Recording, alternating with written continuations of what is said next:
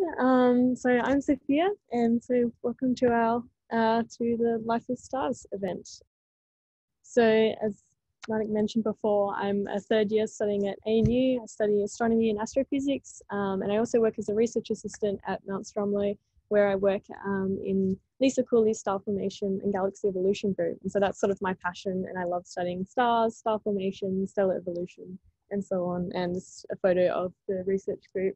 It's actually grown a lot bigger now since July last year, but yeah, from our writing retreats in July last year. So today I'm going to be talking a lot about stars. So the little twinkling things that you see in the night sky. And here's a little history fact for you, but in Cambridge in 1965, there was a colloquium where Fred Hoyle, who was an English astronomer, he actually said, he commented that, basically a star is like a simple thing. And Fred Hoyle's actually quite significant, by the way, because he formulated the theory for stellar nucleus synthesis, which I'll talk about a little bit about later. And Roderick Redman, who was also an English astronomer, he replied to him, yeah, stars would look, you'd look pretty simple too from, 10 parsecs away. So although stars are very far away, they're actually quite complex, and there's lots of different types of them, come in all different sizes, masses, brightnesses, and temperatures, and so on. And so stars, what actually are they? Does anyone know what they are? Yeah? They're a big ball of plasma that floats around space. Yeah, exactly. So they're a big giant ball of super hot gas, and they're comprised of mainly hydrogen and helium. So the closest star to us is our sun. Does anyone know what the next closest star is? It's Proxima Centauri, yeah. So it's about 4.2 light years away. And so our sun in our solar system is the star that all of the planets in the solar system orbit. Does anyone know how old the sun is? So the sun's pretty old. It's actually halfway through its lifetime. And so it's middle-aged, but it's not old enough to need a walking stick. So why do we observe stars? Why are they important? What information do they tell us? And if we want to learn about stars, why don't we just look at our one star, the sun? So stars are really important. They're a really important part of astronomy and astrophysics, stellar astrophysics, because it is around stars, and we look at stars to find exoplanets, for example, and planets that might be hosts to life or habitable planets. Stars are also really important because when we study them, studying their environments and the conditions in which they form provide insight into star formation and galaxy evolution as well. Yeah, so I'm just going to use this photo for a second again. Going back to the sun for a second, why I mentioned before, why can't we just study the sun, for example, and watch the sun live out its lifetime and die and so on? It's because stars have such a huge lifespan. So I mentioned before that the sun's only halfway through its lifespan, but it's 4.5 billion years old. So it's really old in our terms, but in, astronomical terms, it's medium age. Yeah, so when we look at a star right now, we can only see a snapshot of that star. We can only see a glimpse of it in one small part of its lifetime. And so a good comparison that I like to use is that studying a star or looking at one particular star is like looking at a family photo and trying to work out how those people in that photo lived. So by looking at one star, you can't really tell much. You can learn a lot, but you can't learn everything about it. And so what we want to do is that, similar to a photo, when you look at hundreds of different kinds of people, if you look at hundreds of different kinds of stars, then you can learn about them in general, how they live, how they evolve, and how they die. And so if we do this with stars and we study hundreds of different types with different masses and brightnesses and temperatures and environments, you can get a better picture and a better understanding of the life of stars. Yeah.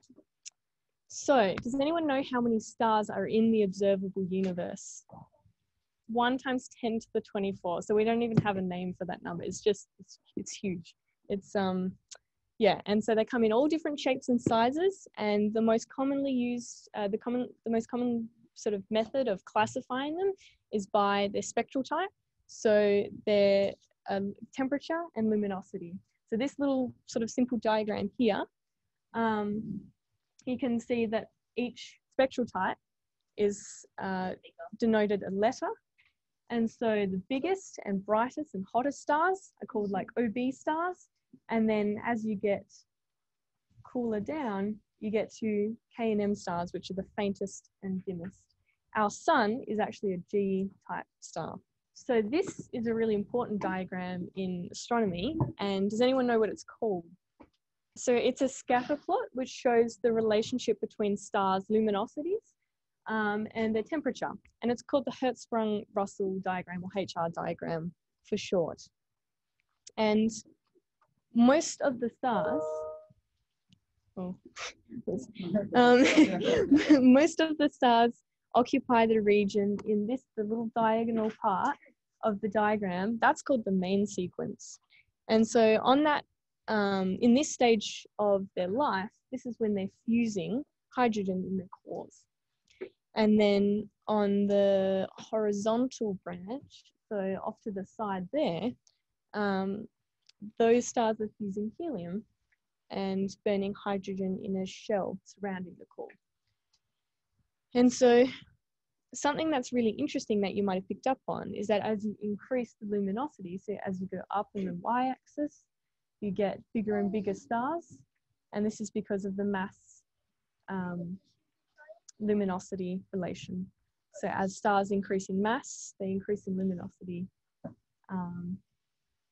as well, and temperature. And this really only holds for main sequence stars as well, I should add. Yeah, so there's many different types of stars. So I mentioned before, I showed you before that we could classify them by spectral type, but they also have, there's also different names for them as well, which you can have a look at as well. So the smallest stars, which are red and are quite dim, they don't really give off much of a glow. Then there's sort of more medium stars like the sun. And then the larger stars are blue, like that blue giant star there. And so they are very, very bright and very hot as well. And the larger the main sequence star, the hotter and brighter they are. And so firstly, you've got dwarfs, which are these, where are they? Yeah, the dwarf stars. They're really small, and you have red and yellow dwarf stars. And then you also have white dwarf stars. So white dwarf is, actually, does anyone know what a white dwarf is? Please. So when it collapses, its remnants, you end up with a white dwarf star, basically. Does anyone know what a brown dwarf is? So it's the one right on the end there. Exactly. So it's a failed star. It never got, it never accreted enough mass. It never got large enough for fusion to occur inside its core. So it's a failed star. Then we also have giants. So these can be like main sequence ones, or they can be sort of super giants as well. Oh, the last one, I don't think it's on there, but the last one is a neutron star. Does anyone know what a neutron star is? It is very tiny and very dense, and so it's very heavy as well. So some different properties that we can look at and study in stars are its mass and radius or size, the surface temperature and gravity, the luminosity or brightness, which I talked about before, its age, and what I'll probably be talking about for the rest of this talk is metallicity. So I study a lot about metallicity of stars and star forming regions, and it's my personal favorite thing, or I guess quantity to study about stars. So I'm a little bit biased, but yeah, I'll be talking about that. And so metallicity, does anyone know what metallicity is? It's a quantity which describes the chemical composition of a star, or more specifically, the amount of an element relative to hydrogen. And so when we talk about an element, we basically talk about any element other than hydrogen or helium. And these elements we refer to in astronomy, any element other than hydrogen and helium, we refer to as a metal, hence the name metallicity. Stars and star-forming regions and galaxies can have different amounts of elements relative to hydrogen and helium. So they can be quite rich in metals, they can be metal rich, or they can have barely any metals at all, and they can be very high in hydrogen and helium only. So we don't really care about elements other than hydrogen and helium because they're the most abundant elements in the universe. So metallicity is a really cool thing to study because by finding out how much metal is in a star or a star-forming region or even a whole galaxy, we can find out more about the age of the generation of the star, that the type of generation that the star sort of exists in, so what type of population it is, or it can provide information about the star formation occurring in that galaxy. And so the process that we refer to when we talk about metallicity is called nucleosynthesis. And so this is the theory that I mentioned before that Fred Hoyle came up with. And this theory describes how heavier elements are formed in stars, and over time as those stars die, so whether through stellar winds or supernovae, those heavier elements which are formed in the cores of those stars, they're deposited in the surrounding environment called the interstellar medium. So the interstellar medium describes the loose space between stars. And so these heavier metals are deposited in this space around the stars. And so then when the next generation of stars is born, they're born into a more metal-rich environment. And so they're born already with heavier elements. And so then they can continue to use even heavier elements and the cycle continues. And so, yeah, and so this means that the next generation of stars is born with a higher metal content and can fuse even, as I mentioned, heavier elements over their lifetime. And so I guess so it follows that older generations of stars generally have lower metallicities than those of younger generations. So newer generations of stars have had lots of generations of stars before them, and so they've had time to fuse heavier elements and then die and then be born into, and so on. And so they are formed in a more metal-rich universe.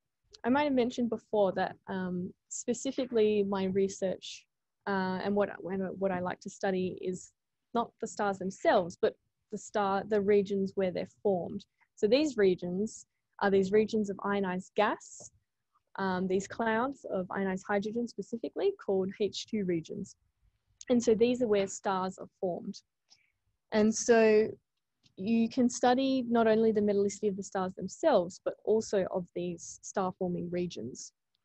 And so this is basically my research. So I study like star-forming regions. I study the chemical abundances of these regions as well, and how that provides insight into the chemical evolution of galaxies, essentially. And so, yeah, by studying these clouds of ionized gas, we can find out a lot about how stars are formed. So right now I'm studying this really amazing local spiral galaxy, NGC 628, with the survey signals. And in addition to studying metallicity across the H2 regions of this galaxy, I'm also looking at like pressure and density. And they're really important quantities too, because like metallicity, we can't directly derive it. We have to use methods such as, for metallicity, we use emission line ratios. And so we can use various diagnostics and emission line ratios to derive metallicity.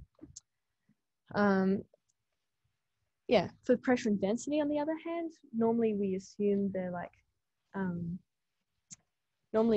they're constant quantities across a H2 region or even across the whole galaxy, but that's not actually the case. And so what I'm trying to do is actually try and derive accurate quantities for those, so we can get a better picture of the physical properties of H2 regions. yeah, and so I guess that brings me to the last thing. This is a little picture of my research right now. These are a few examples of some metallicity maps from my current research, and these show different metallicity diagnostics. So in H2 regions, the type of metallicity that we look at is called gas phase metallicity, or also known as oxygen abundance. So I mentioned before that for metallicity, we can look at the abundance of certain metals or certain elements relative to hydrogen. For gas phase metallicity of H2 regions, we look at the abundance of oxygen relative to hydrogen. And so these different diagnostics show interesting results.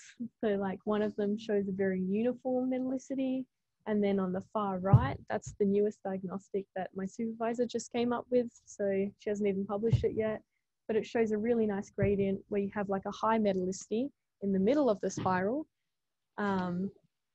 which means that sort of towards the center of the galaxy has a higher proportion of heavier elements relative to hydrogen. And then towards the, throughout the spiral arms and on the edges, you have lower metallicity regions. But yeah, feel free to ask me about my research later. But yeah, I guess that brings us to the end of this talk. I really hope you enjoyed learning about types of stars and studying stars and also metallicity as well.